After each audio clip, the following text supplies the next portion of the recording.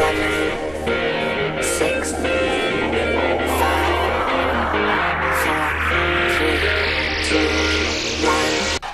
Spartans said they were tougher. The Spartans said they would flinch. And they did.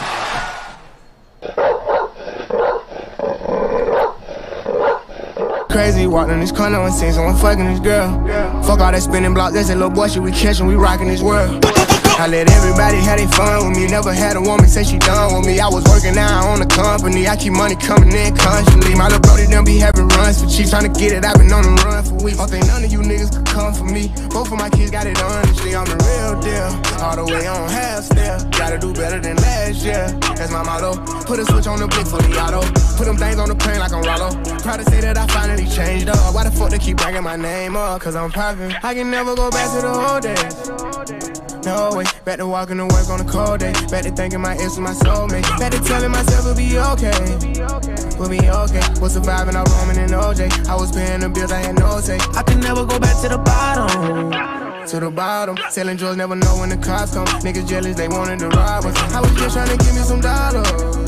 Couple dollars. Turn my pennies from 100 to commas. I'm so happy them days are behind. Welcome to another episode of the SD4L show. I'm Justin Thin. I'm here with my co-host, Brian Massam. Brian, how you doing today? I'm fantastic. How are you doing? I'm good. My Eagles are 1-0 at the expense of a lot of the local demographic watching, but what can you do? My Spartans are 2-0, though. My Spartans are 2-0, and so we got two very special guests tonight, Spartan Dawgs of the Week. There they are. The Killer Bees. The Killer Bees. Jalen, Berger, Jarek, Broussard. How are my fellow dogs doing? Good. Yeah, appreciate you guys joining us. So, I guess first of all, we got to ask, just to get out of the way, you guys are both transfers. You came in this offseason, so I guess for both of you, first for Jarek, how much did your previous experience with Mel Tucker at Colorado and Jay Johnson weigh in your decision in coming? And then Jalen, how did your comfort level with Saeed Khalif, Jensen Gebhardt, those former Wisconsin guys, play a role in your decision? It's me first? Yeah. Well, you know, for me, so Coach Tuck came to see you for like 1 year, and I kind of like got a feel for his way of doing things, and like everybody wanted him to stay, but he ended up leaving. So like later on down the line, when I ended up in the portal, like I kind of already had a feel for their way of doing things, like the way he want to build his culture. So that kind of weighed in on it. Okay, Jalen. Can you repeat your question, please? Yeah, it was. I know when you hit the portal and you came over here, Saeed Khalif, who was at Wisconsin, who was the recruiting director there back then when you were a recruit, Jensen Gebhardt as well. Did those guys have any sort of bearing on making MSU appealing to you at all, or no? Yeah. When I first got here, there was two familiar faces here on the staff, and those are the two that recruited me at Wisconsin. And Saeed is a guy that's from my hometown, so I'll say that, they played a big role in me coming here. Okay. So for both of you, how much of a role did Kenneth Walker's success play? Because he was a transfer. They came to Michigan State, went to the NFL as a second-round pick. That must have weighed a little bit in your decisions, right? Yeah, I mean, for a guy to just come in and put up crazy numbers was pretty like, ooh, I want to do something like that. we all do, right? Yeah. Joe? Yeah, just the way they utilize him as a running back, catching the ball out the backfield, using him in the Wildcat, that played a big role in it, for sure. So just asking you guys, when you, what was a notable difference each of you felt when you got to MSU versus Wisconsin, Colorado? What was the difference that you felt when you got here? Shit, I mean, first difference I felt, I gained like 15 pounds. Why? I mean, I was little body, now I'm big body. but nah, all jokes aside, just like all the people that's on the team and like the relationships that I've built this far, it's crazy. Like I feel like I'm in real good hands with like the coaching staff and stuff. and then like the people we around every day just complements everything. Jalen? Yeah, same thing he said. Just the relationships that I built here, and the way the practice ran is definitely more fast-paced than what it was in Wisconsin. And for sure, when I first got here, I'm out of breath every play. And then, like, the signals, for sure. Like, I had to learn the signals because at Wisconsin, we didn't do signals. So just learning that was a good experience, too. It's funny you talk about the pace because when I watch Wisconsin, to me, their football team looks like their basketball team. They're all big, fast, big, slow, methodical. And like maybe because you had the Wisconsin uniform on, you just look a lot faster in the green and white, you know. But if each of you can just kind of tell me your first impression when you met Mel Tucker, what did you guys think? Jarek, you first.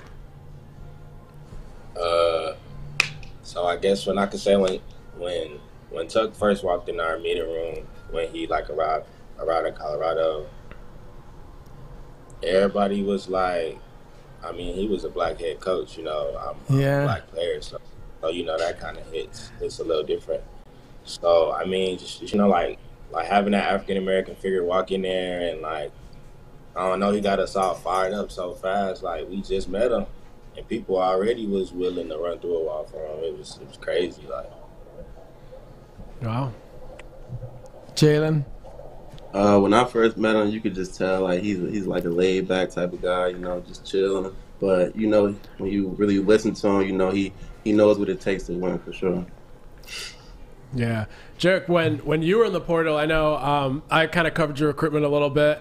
I know you took an official visit to Oregon, and some people in the industry were crystal ball predicting you to go to Oregon, and you and I exchanged DMs. You're like, nah, don't believe the hype just yet.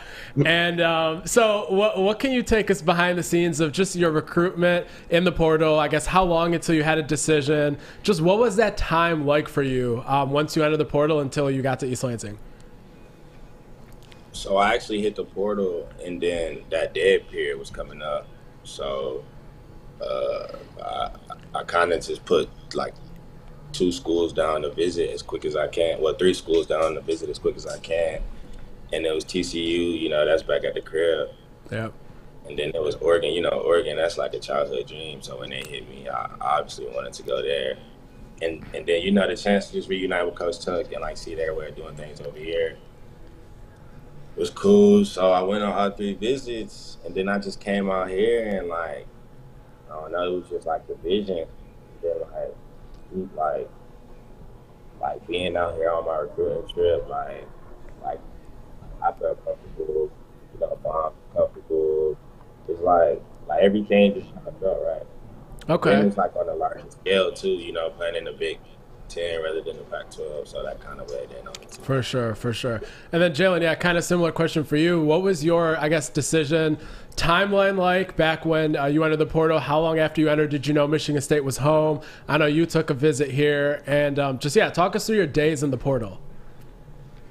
My season was cut short my second year because of a situation over there. I was dismissed from the program at Wisconsin, but like as soon as I entered my name in the portal, Saeed had hit me up immediately, so I took my visit over there, and you know, when I first got there, you know, it's familiar faces, Jensen right there, Saeed right there, and just throughout the whole visit, like everything just made sense for me to just come here. So I didn't even take another visit. I just committed right there on the spot. Okay. So you guys have, you know, back in my day, I'm looking at Thunder and Lightning at the Giants. As a Wisconsin running back, who was Thunder and Lightning with the Giants? Do you remember? I don't know, Brian. I'm 23 years old. Yeah. The one, Rod Dane and Barber, Tiki Barber. That's what I was thinking of. But I like the Killer Bees, though. I like that.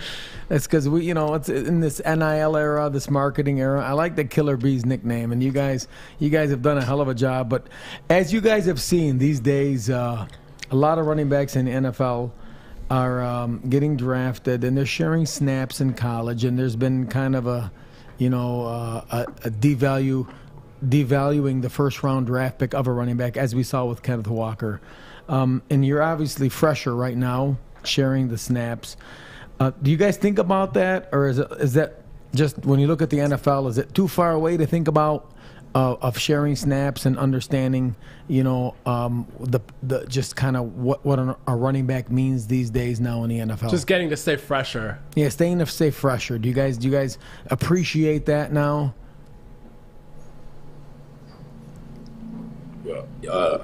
I mean, yeah. I feel like with Jay Johnson, we run a pro style offense. So what we run is pretty much what it's gonna be like when you do make it to the league. So I feel like just having the abilities to share and stay fresh. Staying fresh is one of the biggest things to keep the run game going. And I feel like our team has been benefiting from it a lot so far. Yeah, Joan. Yeah, I think it's a good idea because, getting 30 carries a game really doing you well. And in the NFL, you see teams using 2-3 backs in the game. So I think it's a good situation for us. Yeah, for sure. And you guys look fresh every time you get the ball. There's no late game fatigue. And I think it's great for both of you, your long-term NFL careers and even just your short-term productivity. But just the 2 games you guys have played at Spartan Stadium, what is your, your takeaways from just playing at Spartan Stadium, the home fans, and just the start to your seasons as a whole? The atmosphere go crazy. That's the crazy thing. I've never been in there like that before. The deep water, yeah. Oh. Really deep, so. But yeah, the atmosphere for sure, and the lights start flickering at the beginning of the fourth quarter. That Obama song, that drum is crazy for sure. But just hearing the crowd roar when you break a run and stuff like that, that's the stuff that I miss. So, but Jalen, you're used to that, end of the third quarter, jump around. I mean, Wisconsin's got a pretty good. This is cooler. This is cooler. I think the Obama thing cooler, to be honest. Yeah. Yeah, you got the woodshed, you got the deep end, and you got the way the program has really been revitalized. And, we're excited to have you two gentlemen. Are you guys, when you look at Washington on tape and you look at your offensive line and you look at the way Coach Johnson has set you guys up scheming-wise, what do you think is going to take this week different? What's it going to take to win this game differently than the past 2 games? When you had, the time zone, 3 time zone changes. Obviously, it's been very well documented that Big Ten teams have a rough time traveling to the West Coast. What have you guys done differently this week to prepare you for the time zone changes in Washington? Just like everybody else been talking about. The concept of what is it? It's sleep banking. I think. Yeah. So just getting in the bed, a few hours earlier, not a few hours earlier, but like an hour earlier or so, and just doing the unrequired. Watching that extra tape when you're not at the facility, when you at the crib on your own. So just little stuff like that to just stay prepared and know what the opponent is gonna do. Yeah, what he said, just basically just having discipline, to be honest. Going to sleep earlier, hydrate, and all that, doing the unrequired, like he said, watching that extra film. Yeah, it's a tough ask right now. NBA 2K just came out like a week ago, so shout out to you guys. Yeah. I'm done loaded up right now. After you watch that tape, though. So what are you guys listening to before the game to get hype? What's your top 5? Top 5 favorite rappers? Ooh, top 5, no order. Yeah, no order. No order. We got Lil Baby. Always hear Lil Baby. What's up? Yeah, you the GOAT. Future, Lil Durk, and probably a little bit of Detroit rap. I like that. Oh, okay. What Detroit rappers? Baby Tron, Babyface Ray. Okay. You got to start listening to that Dame Dot. Dame Dot's the most underrated in Detroit. I'm gonna tap in. But Jalen, what about you? I wouldn't even say I have a top 5. Like, I listen to everybody, to be honest. But I listen like Lil Baby, Gunna, all that, Lil Durk. Future for real. But when I got up here, everybody was bumping the Detroit music, so yeah, I had to tap in with the Detroit music for sure. Yeah, for sure. It's that's all I heard in East Lansing my first year or two there. So it's just the way it is. It's that music is different. I know the West Coast and some down south have tried to copy it, but Detroit sounds nothing like it. Well, speaking of that, have you guys been down to Detroit? Been to the city? Nah, I haven't got there yet. I haven't been out there yet. We got to get you down here, man. It's a whole other world in East Lansing. We got to get you down here. So you guys got to come down. Already a whole nother world. Yeah, it's no Boulder, Colorado. I was actually there in Boulder in 2008 when Obama received the nomination to be president. How old are you guys? You guys, man, you guys are. Were you guys born yet? But Boulder's gorgeous. Boulder's gorgeous. But we got to get you down to Detroit to come visit the city. But we wish both you guys the best of luck Saturday. We know we have a tough task heading out west. We have no doubt that the Killer Bees, the Dogs, are going to show up, carry the rock, and represent. And we appreciate you guys joining us, and we appreciate you guys representing the program. And we're looking forward to watching you Saturday and the rest of the year. And stay healthy, and God bless. Go green, and want you guys bring that W home. And once a week, we just got to go 1-0. That's it. Thanks for your time, guys. Appreciate you. Once a week. So appreciate you guys. Thank you for joining us. What a wonderful young men. Yeah. Jarek. I got that thunder and lightning in my head for some reason. Yeah. I'm thinking of Rod Dane and Tiki Barber, and this way past your time. I know Tiki Barber. My Eagles used to wrap him up behind the line of scrimmage. But those two young men, you know, they complement each other very well. Yeah, they do. And they're a tough 1-2 punch. Yeah. And they both got some thunder to them, and they both got some lightning to them. Because you see Jarek, the one that's supposed to be all speed, all finesse, he runs through those arm tackles. And Jalen, like you were saying, he does look quicker than he was at Wisconsin. He does, doesn't he? Yeah. Is it me or no? He definitely looks quicker. Or just Wisconsin make everybody look slow. Yeah, it's somebody on YouTube had like a 5-minute video of every single snap Jalen has ever had. It was quick, easy to watch. I don't think I saw him make as many second-level defenders miss in all of his snaps at Wisconsin than I did in the first game at Michigan State. And I don't think that's a hyperbole. At Wisconsin, what you saw out of Jalen was whatever hole the offensive line created, he would maximize that, and he would get every yard possible that was blocked for. Now he's getting not only the yards that are blocked for, but he's creating yards on his own after that. He wasn't doing that at Wisconsin. So we asked him before the show, like, has he actually lost weight? He said no, that he's actually gained weight. But I would say it's probably cleaner weight. It's probably more muscle. I bet the body fat percentage is probably down. And he's just got that lightning to him in addition to the thunder. I totally agree with you. Yeah. When I watched the Wisconsin tape and I watched him run here, he looks quicker. Yep. He looks more elusive at the second level. Mm-hmm. And to me, he looks lighter. Yeah. And I don't know, you know, and it's like you said, clean weight. So yeah, it'll be fun to watch in the first test of the year. But let's move on. Yeah, I think talking about Akron, I think, Owen, do we have a video? Yeah. You want to play it? Yeah, go ahead.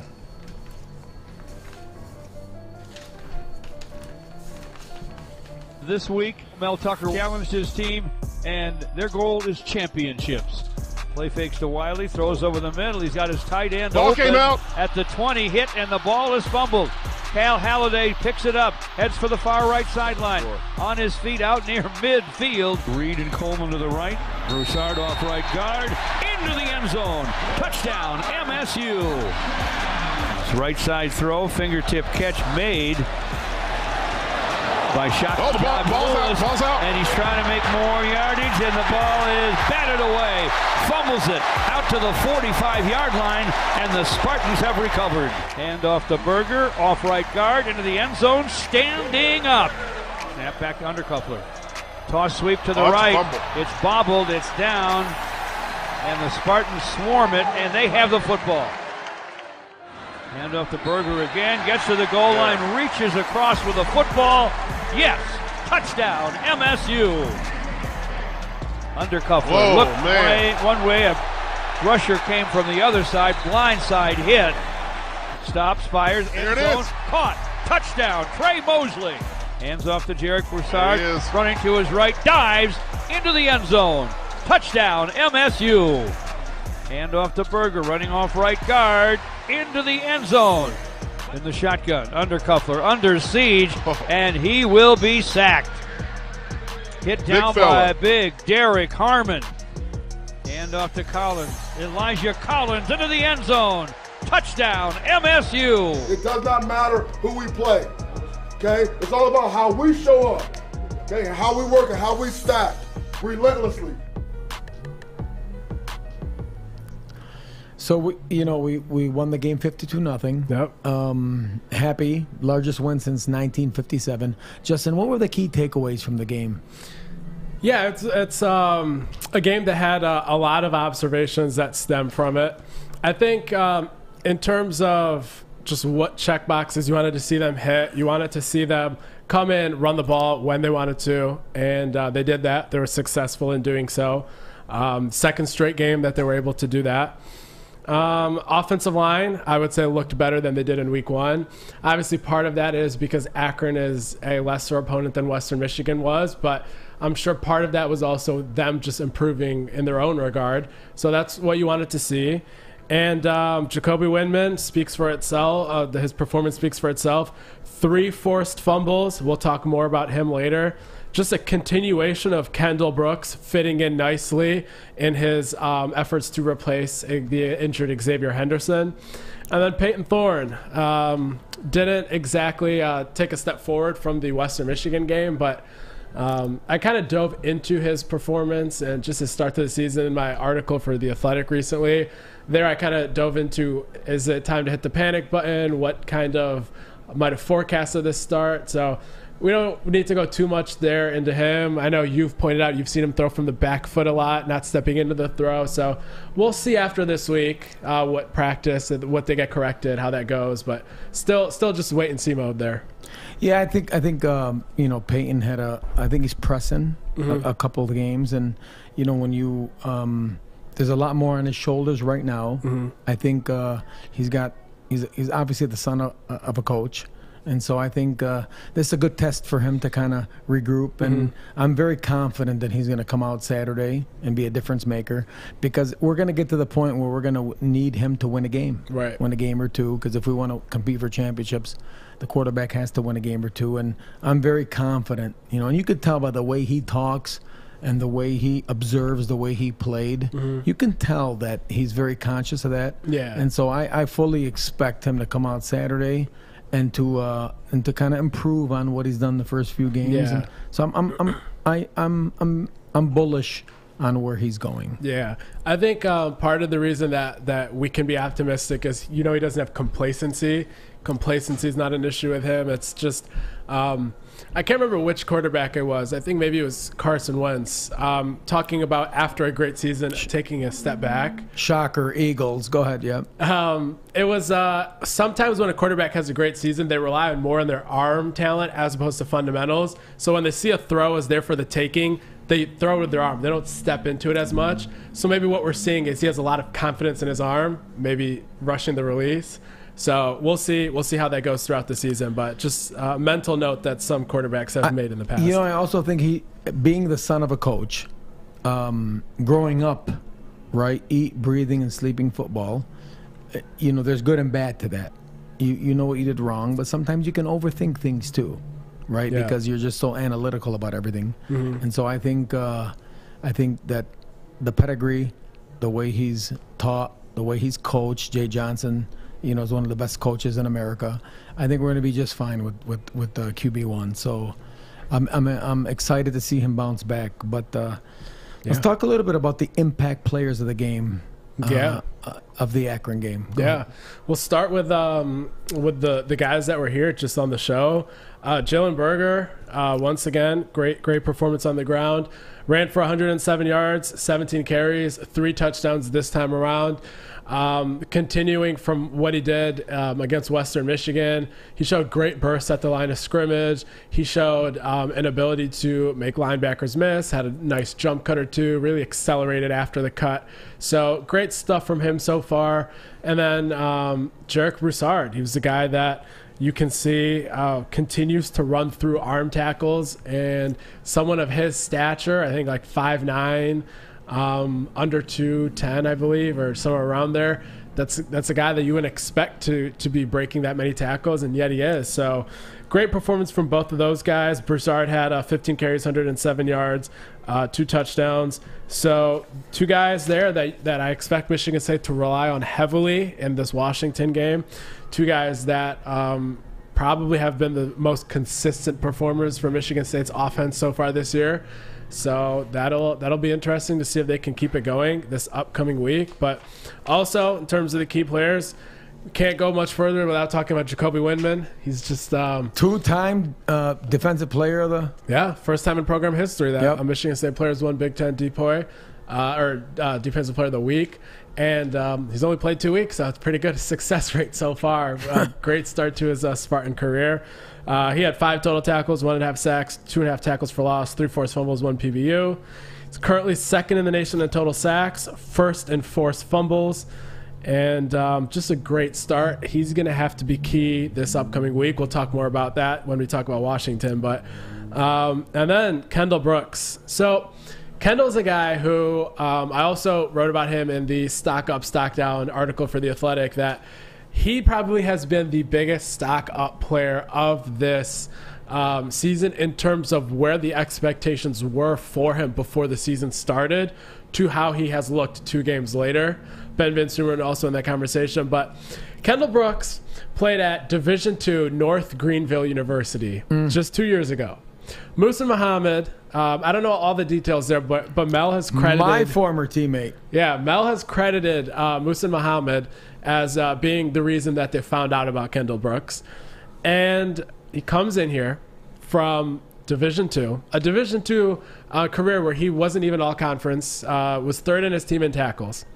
Comes to Michigan State, and a year and a half later, he looks like he belongs on the field for a Power 5 program. I think he has outlasted expectations in such a quick time, more than anybody was expecting. And just a great story there. I think it highlights Michigan State's ability to develop talent in the defensive backfield. Obviously, develop talent with the portal guys, as we know, but just another game of him being a key player. He's now forced to fumble in both of the games he's played for Michigan State this year. He's done a great job. So now, the ultimate test. 3 time zones, 2-0 MSU, ranked 9th in the coaches poll, invades Washington. Husky Stadium out there, the Pacific Northwest, which is a very difficult stadium to play in. 7:30 p.m. ABC national television. And talk a little bit about Washington and what you're seeing. Yeah, Washington, new coach, Kalen DeBoer. He was Mike Penix's offensive coordinator at Indiana a few years ago. And yeah, Mike Penix is now at Washington, if you're not aware. They are 2-0 this year, wins against Portland State and Kent State.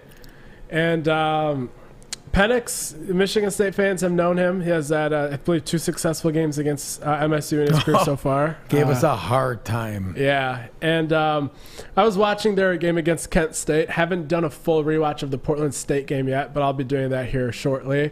He's looking much healthier than he did the last year he played. He was darting around the pocket. He wasn't exactly scrambling throughout the game. He only had 4 carries for 27 yards. But they came in clutch, crucial spots. One of them was on a 3rd and long that ended up setting up a touchdown drive. So he's a guy that you have to watch out for in terms of his mobility, but not consistently scheme for it on every play. But yeah, it's going to be a good test for Michigan State. A great early season success on both sides of the ball. So you had last year, you had Miami, who's got a big name, but probably a top 35 program. Very similar to Washington. Yeah. You're heading out west, 3 time zones, and a tough place to play. Probably a tougher place to play than in Miami. How important is it to get this win to set us up for a Big Ten run? I think it's very important because Washington is a team that you can beat if you're Michigan State. They have a secondary that can be attacked if Peyton Thorne is looking like his old self. They're a team they should be able to run against. And also, when you're recruiting the Pacific Northwest, the Caleb Presleys of the world and Jaden Waynes of the world, you would like to be able to go out there and beat their team and kind of be able to point to that when you're looking at the recruiting kind of targets in the future years. So it'd be nice for them to win and also prove to themselves that when they play some of these Big Ten teams, when they play the Minnesotas of the world the following week or the Wisconsins of the world, that you have beaten teams that are about in that same tier so you can go ahead and continue that rolling in the future weeks. So when you and I watched the tape and we talked about the keys to the game versus Washington, can you expand on that, please? Yeah, so Mike Penix, what he did when he played against Michigan State the past couple times, if you were to give him time, he will sit there and just pick you apart. Those 8-yard hitch routes, those like slants, the posts in the middle, they kind of have a system that Kalen DeBoer ran over there where it's just you take what's in front of you, you march down the field, you hope to limit any sort of mistakes, and you just keep taking what's there. In order for Michigan State to have success in this game, they're going to have to speed up Penix's internal clock. That's where Jacoby Windman is going to be a big asset. Aaron Boulay, other pass rushes as well, Jeff Petrowski. But they're going to have to get him to throw the ball quicker than he's ready to throw it because he is the quintessential quarterback that if you give him time, he's just going to pick you apart all day. He doesn't have elite arm talent where he's going to throw 40-yard, 50-yard bombs on you. He'll just take what's there, move you down the field methodically. They've got to speed up his internal clock. At the end of the day, you have to establish the run, just like you do in every game, but especially this game. In a day where Thorne, you're not sure what you're going to get out of him going into the game, you need to immediately come out with your run game, setting the table from the first drive. The second drive, you need to be able to move the ball down the field, sustain some time of possession, make sure you give Peyton Thorne time to settle in. So establishing the run will bring the safeties down. Right. What does that do? Well, that's where you saw last year what Kenneth Walker was able to do for Peyton was give him a lot of one-on-one matchups on the edges. So if you can get Peyton Thorne, one of the safeties down, you get Jaden Reed going up against the other safety on the other side. And because of the run game kind of preoccupy him a bit as well, you're going to see the other side of the field, Keon Coleman, Trey Mosley, either a running back in a flat or a tight end, be covered one-on-one. So that's going to be 3 DBs covering 3 guys on Michigan State that are going to be threats to be pass catchers. I think that's what Michigan State has to get into. And then when they do get Washington in that predicament, Peyton has to hit his throws. So when we go back to the defense, we've been a little vanilla over the last few weeks, obviously, and offensively as well, right? We're not really showing everything that we have to. Right. Do you expect more exotic blitzes this week on defense? Yeah. Or are we going to, look at 8 and 9 yard hitch routes the whole game? What do you anticipate on defense this week? I think what you'll see is the first time that Scotty Hazelton gets to use some versatility with all the options he has all over the field. He is going to be able to turn to Aaron Brule, Jacoby Windman, Ben Van Sumeren, Brandon Wright situationally on third down. Even Cal Halliday showed to be a good blitzer. So in those edge rusher category / linebacker types that can all drop back or rush the passer, he should be able to have some great looks of simulated pressure. He should be able to bring some blitzes that not a lot of schools can do because you don't have the positional versatility of guys that can drop back or run. So they should be able to change the picture on Penix a lot with how they're blitzing. So yeah, I do expect them to take advantage of that for the first time. I think you saw in the very, very first defensive stand of the very first game where they took off most of the defensive line, put Brule and Windman in the stand-up configuration, put Ben Van Sumeren in the blitz. That was the first time you saw Michigan State has dudes to have blitzes like that. And then they didn't really need to turn to that the next 2 games for the most part. But that's what I expect to see. Goons. Goons. We'll get our goons. We'll be just fine. Yeah. Does Thorne have to outplay Penix to win? No. I think Peyton Thorne is going to have to simply not make mistakes that set the team back. And he has to hit the throws that are open. Because when you look at Mike Penix, with his legs, with his arm, and with a defense that's not necessarily stout, he's going to have to be their best playmaker all game long. He's going to be the producer of most of their offensive yards. And Peyton Thorne, he has Jalen Berger to rely on. He has Jarek Broussard. He has receivers that are going to make plays for him and bail him out at times. He has a defense that should be able to hold up much better than they have in years past. So as a result, he just needs to not be, I guess, a red flag in this game, and the team should be fine. But Penix, Washington will only go as far as he will take them. So no, Thorne doesn't have to play head-to-head better than Penix in order for Michigan State to win this game. I think Thorne is going to outplay Penix. I believe he is a difference maker, and it will show this week.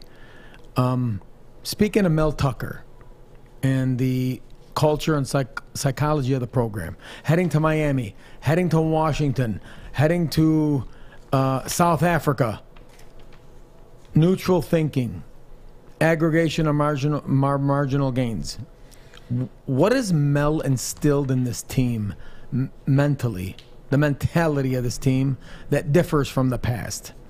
Yeah, I think when you see a program start like 2-0 like that and go ahead and play their first real test of the game, you see some schools around the country, they get complacent after the 2-0 start, and they don't exactly execute very smoothly when it comes time to actually measure up to a real test.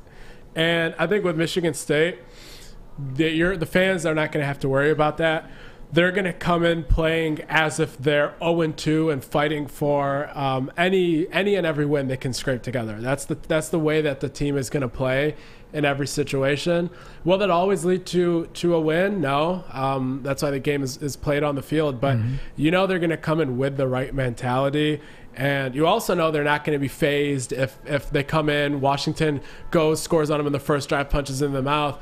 For some teams, that might be game over after the first drive. But with Michigan State, you know they can throw some counter punches and take that. They don't flinch, right? The program, they do not flinch. That's the culture that he's building over there. One last thing about Penix scrambling on third down.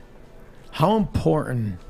When we watch the tape on him, this is where he kills teams. 3rd and 6, 3rd and 7. He doesn't run much, but he scrambles and gets that first down and breaks their back. Yeah. How are we going to contain him on defense on those plays? I think one thing that you will probably see going into the game is they won't have a dedicated spy man set on him from the onset. He doesn't run often enough to justify that sort of attention. But what I would hope is on third down, someone like Ben Van Sumeren would be used as a spy. Or maybe they would just play a lot of zone throughout the game, so people always have their heads turned, always able to tackle him. But if you have Ben Van Sumeren out there on third down, it'll be an opportunity for Michigan State to have an athletic, rangy sideline-to-sideline linebacker that's fast and able to keep up with containing a quarterback that Michigan State hasn't had in a while. So that's a new twist, a new window for Michigan State to defend athletic quarterbacks they didn't have in the past, and look for them to turn to that. Maybe not immediately, but the first time that he has a back-breaking sort of scramble, I expect that to be implemented on third downs. So we're expecting a big bounce-back game from QB1. Daniel Berger, right?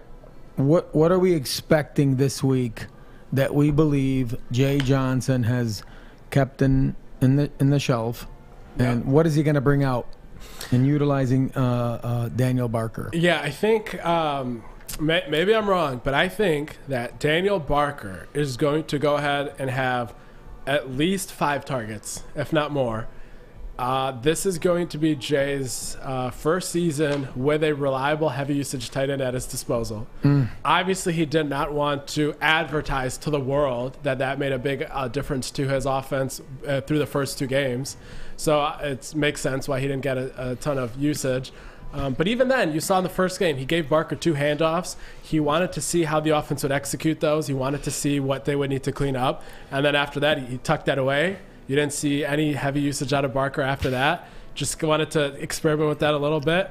And I think you come out and you see a reminder that, okay, this is what using a tight end on a consistent basis looks like. So that not being the case yet is what has me so convinced that they've been really, really vanilla. And I think Barker being used heavily more in this game, more in the Minnesota game after, that will be the sign of what Jay has always wanted to do at tight ends. Now, keep in mind, at Colorado, the tight ends were not putting up monster numbers. But what they were is in the red zone and on third down, they were the key safety valve, and they got a lot of targets in those situations. Jacoby Windman. Players to watch. Yep. It's gonna the key. Yep. The element, man. Yeah. The element of containing of speeding up Penix's internal clock falls squarely on Jacoby Windman. He's Michigan State's best pass rusher in a while, actually. And if he's able to get there a couple of times early on, I would not be surprised if Penix's ability to sit, read, go through progressions, and throw is altered for the rest of the duration of the game. And he'll just be getting the ball out quicker than he wants to. And I guess we'll see what effect that has if he can get there early a few times. He's got a great start. Great young man. And I'm going to tell you, you put pressure on the quarterback, you get home, that changes the whole complexion of the game. So it's something that we're going to watch, and we're excited to see. Just some of the stat leaders of heading into this game. I don't know if you have that right there. You see some stats there. You look at the top passing, Penix's numbers. You look at the rushing yards. You look at the receiving yards. Jay McMillan's going to be tough to cover. These are some of the top stat leaders. Do we have Stephen? Yeah, Stephen. There's Stephen Brooks' tweet right there. My colleague at 24/7 Sports, definitely a certified ball knower. He's done some research on Washington earlier this week. Said Mike Penix has not been sacked once this year. Touches on the fact that he's a great improviser. He's mobile, while despite not being a scrambler per se, extends the plays. Last year, Washington was ranked #1 nationally in pass defense, but lost 2 NFL defensive backs in the top 2 rounds. So that's a big drop-off in talent. And this year, they're allowing 11.6 yards per completion, so not great. Thorne has an opportunity to really make a difference here. And also, they were ranked 108th in run defense in 2021. Not a great sample size to see if they're better or worse this year because of the competition. But like I said, they're going to have to come in and establish the run right away to give Thorne time to settle into this game, settle into the crowd. And I think they have the opportunity to do that. Amir Speed. Talk a little bit about Amir Speed. What do you mean to this game? Another player, another key player. If Michigan State is worried about Penix's mobility and they send extra rushers to speed up the clock, or they put a BVS and a spy on him, you're going to see more man than Michigan State has used so far this year. And Amir Speed, I think probably will be going up against Jalen McMillan. Or even their other receiver on the other side. Giles Jackson. There's also Giles Jackson. I think he might be in the slot. Chester Kimbrough. Former Michigan Wolverine, Giles Jackson. Yep, transferred over there. He wanted to see what speed and space was actually like. But Jimmy Lake couldn't provide that. But anyway, they have some solid receivers, 3 solid receivers. Amir Speed, if he's going to be playing in man coverage this year, he's gonna have to prove this game that 6'3" frame, the good speed. This is where he gets an opportunity to show that in one-on-one coverage. So when you watch tape on Washington, you and I, we've watched really Penix jumps out, McMillan jumps out, Jackson jumps out, even left tackle Jackson Kirkland jumps out.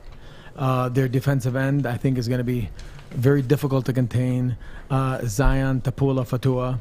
And then really safety Alex Cook, when we looked at some of the tape, had played well those first 2 games. And it should be very interesting. It's a tough road test. I think it's really exciting. It's a good marker, right? Yeah. It's a good marker. It's a good a non-conference marker heading into the game, and so should be fun. 7:30 ABC, and that's a tough place to play. So it should be a good test heading into that game. Yeah. On to the next. Draymond Green. Yeah. Inducted. Tell us. I think, Owen, do we have a video there of Draymond talking? Yep.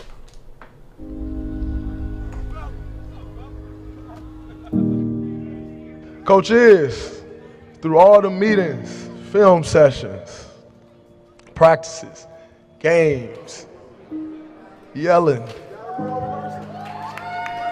One thing that was a constant was the love you showed and how much you cared. You were and are the true definition of wanting more success for someone than they even want for themselves. You would say, I'm living my dream. I want to see you live yours. I appreciate that.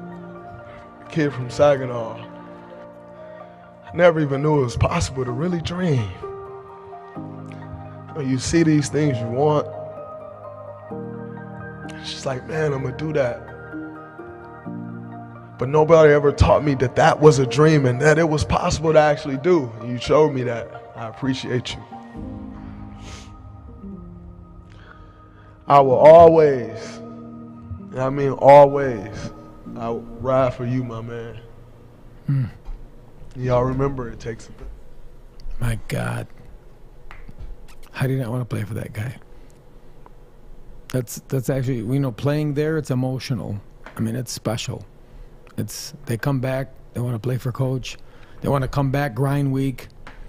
You know, when you're a recruit, how is that not special to you? Yeah. Right? Yeah. I mean, it's absolutely, I'm telling you, Tom Izzo embodies Michigan State University and loves the place so much, was born and raised there. And that right there is just indicative of what he's meant to the university, what he's meant to former players. And it's super, super special. I believe we have one more video. To our new Hall of Famers, it's truly an honor to be with you and celebrate you this evening. As I've told all of you today, I don't call you Hall of Famers. You are true legends, the best of the best. Your accomplishments and accolades speak for themselves, but they only tell part of your story. You are here tonight because you never stopped working and growing, and you didn't allow outside voices to define you. Thank you for representing the green and white so well.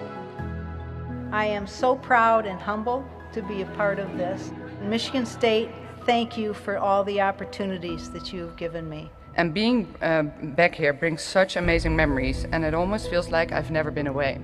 The deciding factor was the atmosphere and the family atmosphere that's here each and every day that makes this place so special. Just know the love will always be there for those that came before me, played with me, or after. Remember, it takes a village. I wanted to give you all a glimpse of the village that it took to build this Hall of Famer. I love you all. Go Green.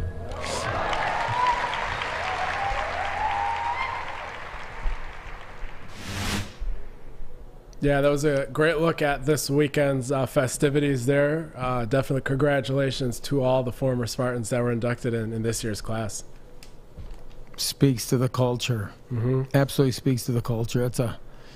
It's pretty special when you got multi-millionaires coming back for Grind Week.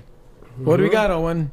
Yeah. Talk to the culture of MSU basketball. Yeah. So we got, I think we got a video here, Owen, on Grind Week. So see some of the players that came back. Last year, Austin Thornton and Travis Waldy are two guys who I had the honor of walking this campus with and going to battle with. They reached out to me and they said, yo, we want to do Grind Week, but we want to do it at Michigan State. We want to get all the guys back. That's what it's about. And so to have everyone here, it's such a special thing because, you know, a lot of people talk about having a fraternity and, you know, a brotherhood and being tight-knit, but it don't always show, you know, and to know that love and support, and you got all the guys coming back and Coach Izzo keep making it happen, that's why Michigan State is a place like no other. Yeah, like you were saying, just speaks to the culture. A lot of former players are back. Also, Michigan State, 3 of their 2023 commits, Garrick Normand, Jeremy Fears, Xavier Booker, they were also back. It's just something that doesn't happen a lot of places, and it's a concrete reminder of what the players really think of Coach Izzo, regardless of what the media might try to say nationally after timeouts that yield a lot of constructive criticism. No. I think that is irrefutable sort of insight into what the players really think of Coach Izzo and his style. It doesn't matter what the media thinks. It doesn't matter what we think. It doesn't matter what the outside thinks. When you look at Grind Week, when you look at Draymond, what he said, that speaks volumes to the program and the culture that Tom Izzo has built. To me, that matters more than anything. When you can grab guys making millions of dollars, Hall of Famers, NBA stars, guys that won national championships, when they're going to come back for a week and they're going to grind with your current players, that really speaks to your culture. Yeah. And it's really special to see. Really, really special to see. And so all those that doubted the GOAT, you know, he showed you. Put together a top 5 class coming into 2023. So we'll see how that plays out. But we're going to end the show with Owen's 360 MSU Sports Weekly Update. Yeah, we appreciate you guys tuning in. And we'll see you next time. And we'll leave you with this. Good night. Go green and God bless. What up, everybody? It's another week of Owen's 360 MSU Sports Weekly Update. Let's dive right into it. MSU men's soccer on September 9th. MSU tied Bowling Green 1-1. Then on Monday, MSU found their identity and won 4-1 over Chicago State. Captain Will Perkins, he made his impact known with both a goal and an assist in the match. Now flipping over to MSU women's soccer. On September 8th, MSU tied Oakland 0-0 in a performance that Coach Hostler really wanted to improve on. Then 2 days later, the squad took on number 19 Colorado in a game that was delayed after 5 minutes into the match because of the amount of rain on DeMartin Field. The Spartans did pull off the upset though, 4-2 in a game where Cameron Evans, she had a hat trick and was massive for MSU. MSU Field Hockey did not play this week, but will take on number 19 Rutgers on Friday. MSU Volleyball fell to North Carolina 3-0 and also fell to Duke 3-2 in a match that MSU took the 3rd and 4th sets where Meredith O'Gorman had 14 kills in that one as well. Until next week, I am Owen Ozas with Owen's 360 MSU Sports Weekly Update.